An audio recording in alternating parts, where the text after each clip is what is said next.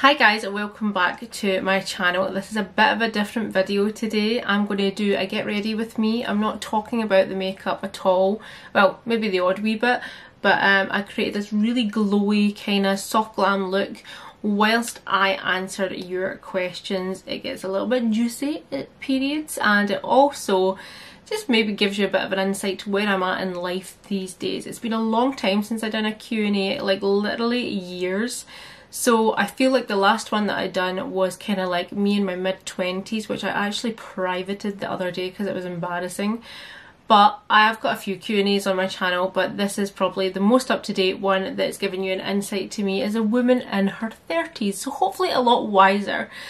Thank you for watching as always, and if you haven't subscribed already, please do. It makes a big difference to my channel because, as I've said to you before, only 60% of my viewers, no, 60% of my viewers are not subscribed, so please subscribe. I'll link everything I use below, and I hope you enjoy the video. Thanks for watching. So I got a response from you guys on Instagram. That's the only place I posted it. I didn't bother posting it anywhere else. But I got a response from you guys on Instagram, and I said be juicy. To be honest, they're kind of juicy, so let's get dived in. So let's see what the first one that I'm going to respond to is. So this was actually a very popular question, and the first question is, if I wasn't a makeup artist, what would I be? And actually I've not done a Q&A in such a long time, and there's not many public ones that I've left on my channel. So the first question has actually been asked to me in most Q&As that I've done, and I was laughing at some of the answers that I'd given in older videos, and I had said things like a cake baker or decorator, which is still very true. I love cake. I mean, that's probably why I got so fat last year. But I do love cake. I like baking. I think I do different types of baking now. Obviously I'm really into the low carb thing, and I do like doing it. I'm not the best at it, but I do enjoy it, so that would be fun to have followed something in like food, because I do like cooking now as well. I mean, I always dabbled in cooking, but now in my 30s I cook a lot more than I ever did. And then also I really love fashion, and I really love content creation. So although my job is predominantly a makeup artist, I do create more content more than ever, so something like that. I mean, I think if God forbid tomorrow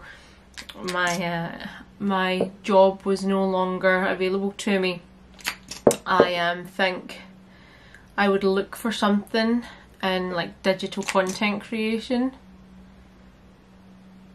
I enjoy content creation, you know, like I really enjoy it. This looks crazy, by the way. This is that flawless filter. Is it flawless filter? Yeah, flawless filter. But I'm kind of just using it to match my tan on my face. And look how much it blends out. Like, this stuff is crazy. I'm starting to really like it. I really like the effect that it gives, especially when my skin's good. I got another one asking me how I deal with negativity online, and I think, to be honest, I don't receive that much. I mean, touch wood, but I don't receive that much negativity. I get the odd troll that comes and seems to have like a kind of trolling spree for a wee while. I think I've got a feeling it's the same person, if I'm honest. And they usually like to tell me that I don't know what I'm talking about, or I don't know anything about makeup, and sometimes, don't get me wrong, if you have somebody that is persistent with what they tell you, like I'm sure I don't have to explain what a troll is and what they're about and what makes them tick, because I think at this point in 2021, when trolling is such a big thing, and we know about it a wee bit more now, it tends to be somebody that is unhappy within themselves. I mean, I don't think at any point I've ever felt the need to bash somebody under a false screen name or purposely go out of my way to be negative towards somebody online. I mean, I don't have the time for anything like that, but I don't understand people that do it. I think it's very much somebody who is unhappy with themselves. But any negativity I receive, I either delete it, or I try and give as professional an answer and as kind an answer as possible. Because I think to myself, well, it's taken a long time for me to get to that place. If I received a troll back in my early 20s, I would have fought back. Hand and nail, I would have fought back. Tooth and nail, I would have fought back. But now I'd like to think that I've done a lot of self-growth in the past year even. I would like to think that I've analysed the parts of my personality and my reactions about when I don't like someone else's actions, and I feel like I've really tried to analyse that in the past year, and I've tried to grow. And I see a level of maturity in me that I've never had before this year, which in the past wouldn't have been the case. I do try my hardest to look at the bigger picture. Let's face it, I am an Aries, and Scottish. I'm naturally fiery, I have a temper, I have a quick wit, I do tend to have like knee-jerk reactions to things, and if that is your natural reaction, it's hard to untrain years of that. Plus, from somebody who was bullied very heavily as a teenager, I found that as an adult I took a self-defense mechanism into my adult years, which was to always try and look and act like I was like harder, don't mess with me, like that sort of vibe. And actually I wish that as a result of what I went through as a teenager that I didn't have that mentality. And actually what I find now is that I spend a lot of time trying to not have that mentality. Rising above it definitely is the best way to overcome negativity in life. This is a juicy one. Who's your least favourite influencer? To be honest with you, my favourite influencers are probably people that you wouldn't expect. For example, my favourite influencer is Zoella. I am such a big Zoe Sugg fan. I always have been. I live for Vlogmas when she does it. I feel like I've kind of grown up with Zoe and watching her, which I don't think anybody would really expect, simply because I'm a makeup artist. Her content isn't makeup-y, it's beauty, but it's not like her showing artistry skill or anything. I just like her. I think she comes across so well. I know a lot of people have an opinion on her, but I just really like her.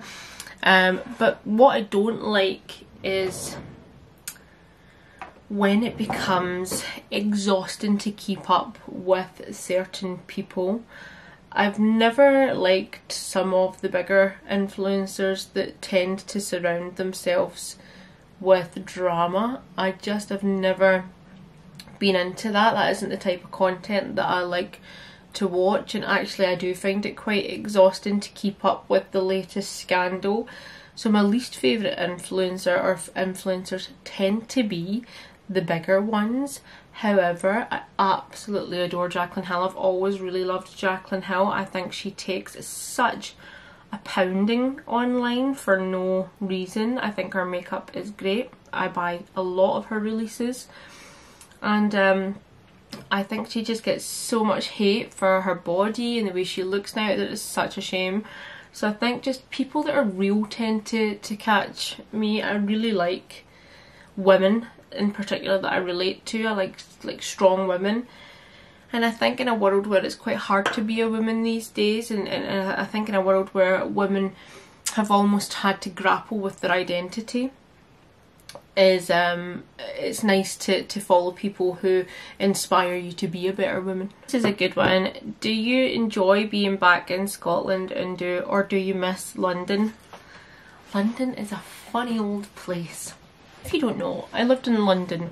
Well, I moved to London in 2014, and I worked down there for a good few years. And at the time I was really excited to move. It was a massive opportunity. I was a very hometown girl, had never really been out with Scotland, or even just hadn't even really been out with the small town that I'm from, because I'm not from Glasgow, I'm from a small town outside of Glasgow, and I had never really done anything big. My Instagram following had started to grow. I was kind of at I was kind of at the height of my popularity at the time, and everything was kind of just falling into place. My then partner lived there already, so when the opportunity came up for me to go, it just felt like great. But what wasn't great is that we hadn't been together for a long time when we decided to do this move to essentially another country together. We also had very different ideas about how to spend our time together, our free time together down there. And we had very different working schedules, because I was working in retail. And when you work in retail in London, the hours down there are quite extensive in comparison to maybe smaller towns. And certainly they were very different to Glasgow. Like some nights were like midnight before you would get home, and then you'd be starting work again the next day really, really early. And it just was quite gruelling, especially because at any given opportunity I would travel back to Scotland to see my friends at the weekend. And not to mention, it costs a bloody fortune. Now, it's honestly like insane how much money it costs to live in London, and I actually kind of regret the amount of money that I would have wasted down there.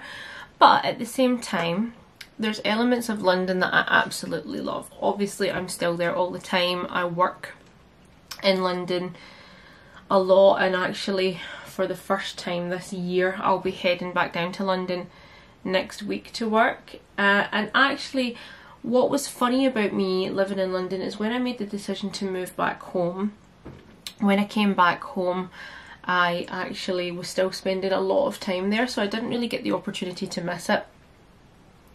And now I feel like I've fallen in love with London so much more than I ever got the opportunity to when I actually lived there.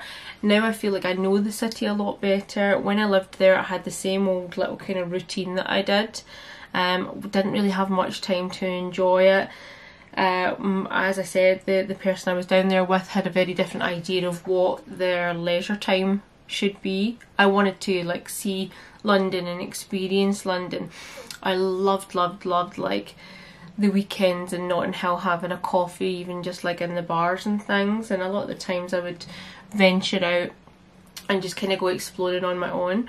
But I think it really was I didn't really have many close friends down there. And actually one thing I would say about London in particular is there's a real strange mentality amongst the people in London.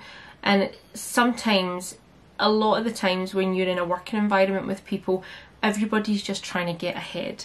People go to London to make their careers better, and I honestly can put my hand on heart and say I don't think I would be where I am today unless I had done that little stint in London. But what I would say is that when people are trying to like move up the career ladder, they're so quick to throw anybody under the, well, not everybody, but they're so quick to throw other people under the bus to get their leg up. So a lot of the time, like, I would think that I was like really good friends with someone, and then like a few months down the line it would turn out they maybe hadn't said very nice things about me, or they had purposefully tried to get me into trouble for something. Like, I think the point of this is that you have to be very careful of the true friends that you choose and pick in London. I honestly think now, I have a lot of really close friends in London now, and I honestly think now it would be such a different experience for me if I was to go back. And actually recently we did kind of toy with the idea for a wee while about would we, obviously I have a different partner now, but we kind of had a little think for a minute or two, would we move to London? And actually the more I thought about it, the more I had to kind of decide that I wasn't ready to go back to London. And also, would I ever go back to London? I think if the job was right and obviously the money was right, because as I said, it's an absolute fortune. And I'm at a point in my life where I don't want to scrimp and save. I do want to enjoy life and not worry like where my money's coming from and is it going to cover all the bills that month, you know. Like I do want to have security and live comfortably, but there's just something always quite special about London that will hold your heart, and you'll have your little London traditions. And actually Stephen and I, before COVID hit, would be going down to London every single February because we always had like a nice little weekend away. We would either stay, like one year we stayed in the Ritz, or we did want to go back down and stay in the Savoy this year, but it's just obviously not worked out that way. Oh, actually we have booked London for Christmas. We just got a little apartment and booked like a Christmas, but again, fingers crossed that that still happens. So I do love London, do not get me wrong. Would I consider going back down and living there? Not just yet, and I think if my job was to really kind of advance, maybe. But for now I'm happy in Scotland, and honestly, if you know me, I am such a home bird. Like I like my home comforts, I like what I know. So I think Scotland for me right now is where it's at. I like this little kind of eyebrow routine I've got going on, where I just don't really do much other than put a little bit of colour in them. And the lamination that I've been doing just makes that look like my brow but better. And the bits that are a little bit too sparse, like here. Oh.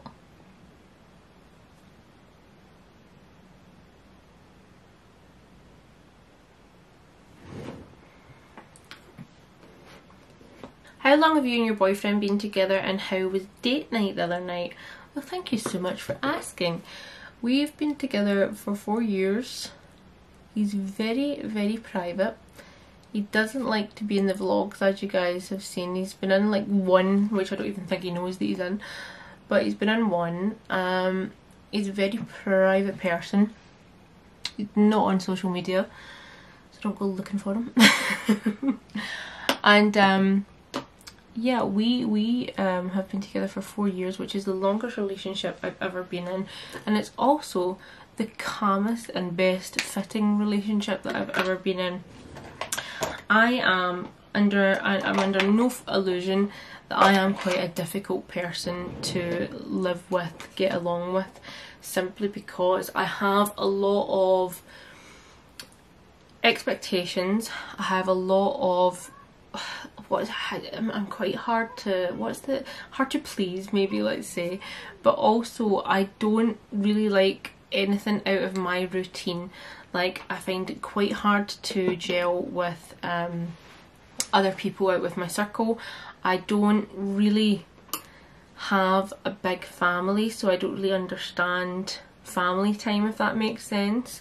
I just like doing my own thing, and also I am a bit of a partier. I mean, I do like seeing my friends. I do go quite wild when I have a drink. I'm loud when I have a drink. I'm actually the version of me that has a drink versus the version of me sober are two very different people, and I do feel like my mood can be very kind of up and down, which is challenging for people. And I honestly have to tell you, it's my way or the highway. Like, I am not up for compromise, which is terrible. Again, another thing that I'm working on as I get older, I do feel. But he is the only person I've ever met before that totally understands that, and I think he knows my boundaries, and I think he totally knows when I'm not comfortable with something or if I don't want to do something, and he totally respects it. And I've never had that before. Like, I'm sure you guys can totally relate if you have somebody forcing you to do something you don't want to. It's not nice, and it makes you feel anxious, and that is what it comes down to. I used to always say I'm not a person with anxiety, but as I start to get older, I realise I do get quite anxious about certain things, including what I can't stand is people showing up at my house without being invited. I cannot stand it.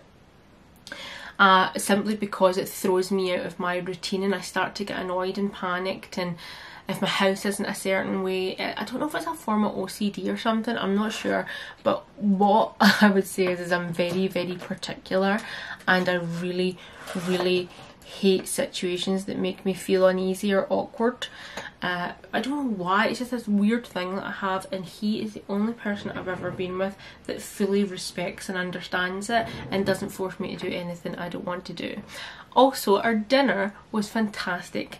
We went to HANAMI in Finnieston, which was a Japanese restaurant in Glasgow. I'll link it down below. It was so good, like the best sushi I have ever had. Let me see this. You've done so well for yourself that you've done so well for yourself. Also, what would you tell your younger self starting out? I mean, I kind of touched on it a wee. First of all, thank you for saying that I've done well for myself, because sometimes I don't feel like I have.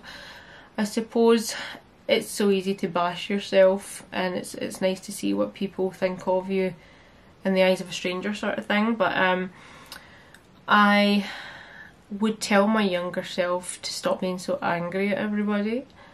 I don't think I was an angry teenager. I think I was a very angry person in my early 20s. I done some really stupid stuff in my early 20s, which I think we all have, but sometimes my behaviour in my early 20s I really do think stemmed from being such an unhappy teenager at times.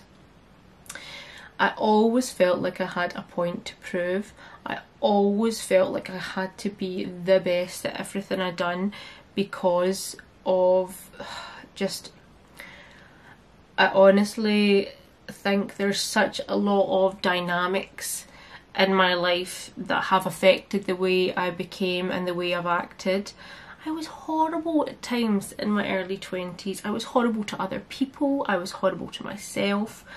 I put so much pressure on myself to be the best, and I think that if anyone's ever been successful at something, when it's challenged or when someone else is better than you, you take it really personally. And I think if everybody's always constantly telling you how amazing that you are at something, you can be affected by it, and it can kind of go to your head a wee bit. And I certainly had elements of that in my early 20s. I wasn't very nice to a lot of other people. I would challenge people quite a lot. I would certainly make myself to be the big I am as such, and I really do feel like if I could meet myself in my early 20s, I would be like, oh my god, get over yourself. Dial it down a notch, because people are starting to think that you are not a very nice person. And I do think it stems, again, I go back to the fact that I didn't have a very good teenage years, and I do think that because in my teenage years I was constantly given a hard time for the way that I looked, it made me again become very defensive in my early 20s. It was a kind of...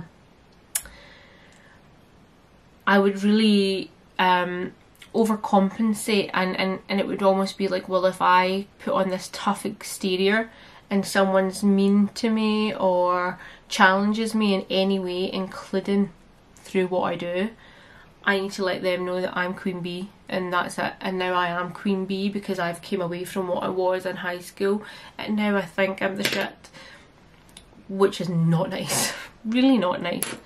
But at the same time, I think a lot of people maybe have elements of that.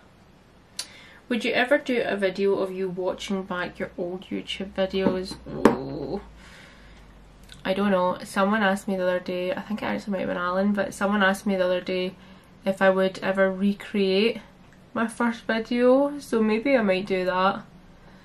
They're just so cringe. They are just so cringe. Like, I really do cringe when I watch them back. And again, some of them, like, I've had to put on private because of the way that I'm acting in them, and I'm just not that person anymore. And some of them also, I'm like, what the hell? where my teeth, they were like so discoloured. Like, I just think, like, when I watch back my videos, I'm like, I had no filler obviously, so my teeth were really prominent because my lips were so small. And obviously I've spoken videos before saying that, oh, I've had filler to combat the fact that when I was younger my teeth were very big and very protruding, and my lips are to hide my teeth. But it wasn't even necessarily just that, it was also the colour of them. Now, I haven't ever had my teeth professionally whitened, but all I ever started using was the Crest whitening strips, which I absolutely swear by. I totally love them. But I obviously had never used them before, and in some of my old videos I just noticed how kind of different shades. Some of them, my teeth looked like a grey kind of shade, and I don't know if it was maybe because the makeup I was wearing was fairer or whatever. But some of them I'm like, what the hell are you doing? Let's get a wee wing on here.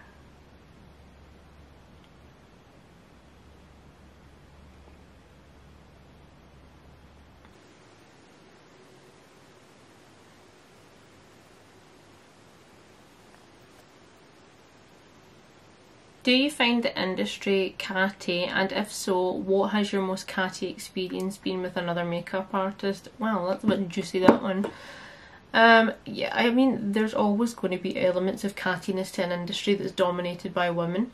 It's just in our DNA at times, isn't it? But again, it just, I think the worst experiences I've ever had have always stemmed back to people who either rival me. Cattiness in the industry is always going to be, I think, just relating back to people trying to do good and excel themselves in the industry that is makeup. And I just, what's my cattiest experience?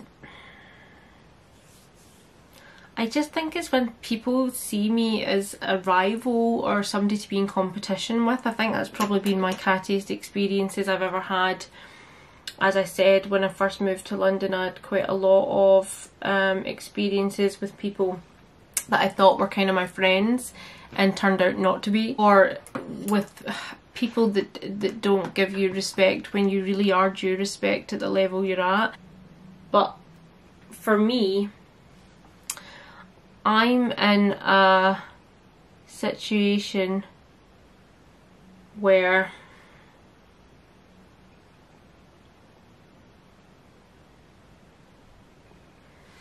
I'm kind of old school in that sense, that if I've less experience than another makeup artist I'm working with, then I totally give them the respect they deserve. Like, for example, if I'm there to shadow somebody or if I'm there to assist, because even though I've been a makeup artist for 15 years, I still assist bigger makeup artists at times. If we hire somebody in to do a shoot with us and I am the lesser experienced makeup artist with lesser service, or have been allocated to work with someone who has a higher profile client list, or then I give them the respect that they're due, because they earned that client list. They earned the fact that they are in a fantastic experienced position. Like, you have to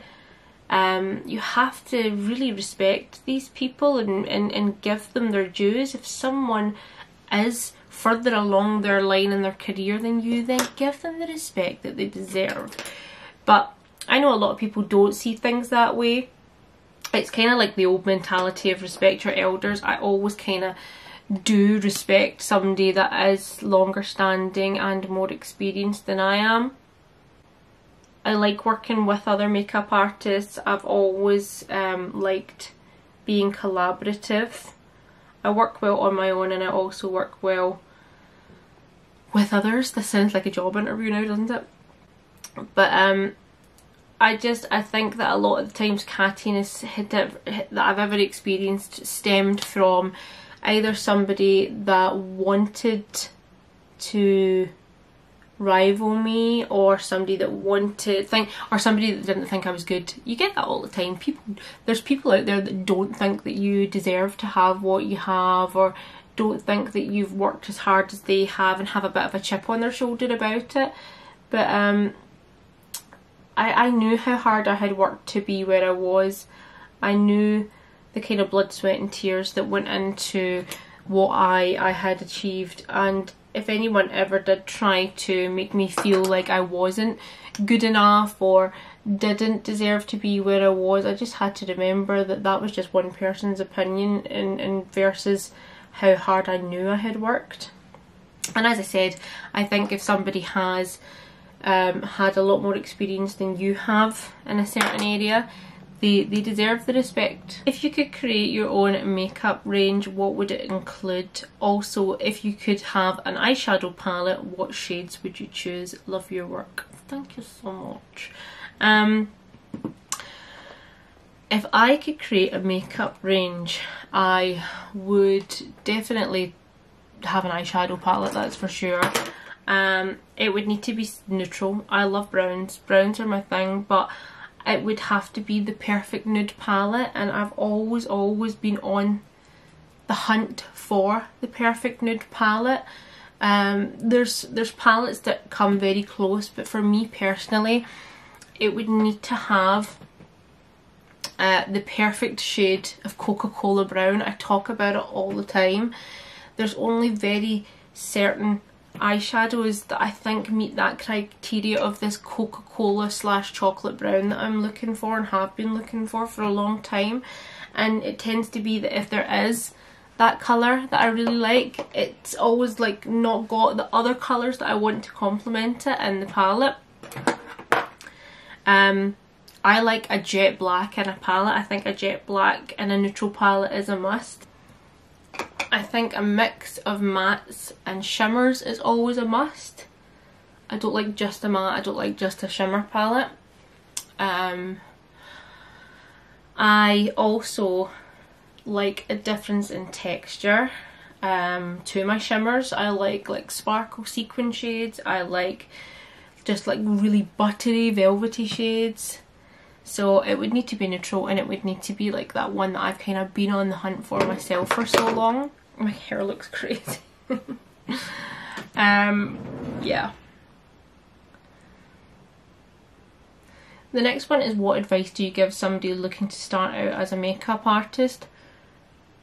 To be honest, I feel like my advice is kind of redundant now, because at the time my advice would have been like, work for a makeup brand on a counter and get the experience in skin tones and skin textures and types that way, and build your portfolio. But all of those kind of old school pieces of advice are kind of out the window these days. It's all about social media, and I think that I totally was lucky in a sense that I started my social media journey at the time that I did. Because now it's so much harder to be seen. Now it's all about declining numbers rather than raising numbers. And actually, the old school pieces of advice like go to college, start a portfolio, work with photographers, some of it's still relevant, but a lot of it's quite redundant now. I think working with photographers is a great thing, and it depends what type of makeup you want to go into. Do you want to go into film? Do you want to get into salon work? Do you want to just take clients at the weekend, or do you want to be a social media person? That is really the biggest question. Are you looking to be an influencer, or are you looking to be a makeup artist? Because they're two very different things, believe it or not. Well, I think we should set this makeup down now that we've spilled some tea. And I think what I'm going to go down now is sort out this hair, because the scrunchy life ain't happening tonight. But I'll join you back here when we have the hair sorted. So I just straightened my hair and then put like little twists at the front and pinned it back. But this is the final soft glam look. So I hope you found this juicy. It's been a while since I've done a Q&A, and yeah, I hope you liked the makeup look as well. I'll list all the products below. It's very glowy, but obviously we didn't use any foundation, just the Flawless filter. So I'll list it all below, and thank you so much for watching. I'll see you guys on the next one. Bye!